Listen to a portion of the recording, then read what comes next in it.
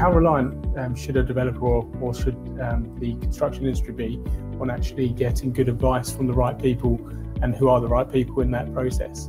Yeah, I mean, yes, you're right. I mean, one of our successes, I think, certainly some of the complex buildings that we put together, was actually bringing in together the right stakeholders at the right time, and trying to assemble that. It's not always easy to understand who the right people are. I think we had a discussion on that earlier, because who has got the right level of competence, and who is the right people to talk to. And certainly when you're pushing boundaries, perhaps in the size, scale, complexity and construction methods, that's actually even more difficult to unpick. If you're going into new worlds, who are the right people who have got the expertise?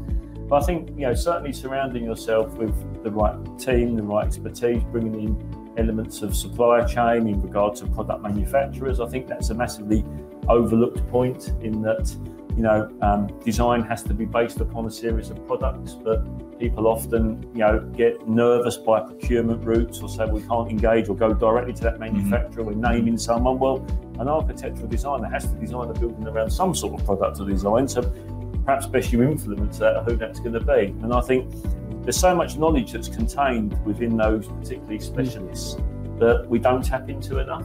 And actually bringing those parties in when they're bringing together complexities, because bringing all these parts together, the sum of the parts to make a completed building, is complex. And I just think, people at the right stage is fundamental. And we've had successes, we've had failures from not doing it. I've had some huge successes from doing it. And I think it's that goes back to my sort of point probably on behaviours, in that it's bucking the trend slightly to bring that team together early.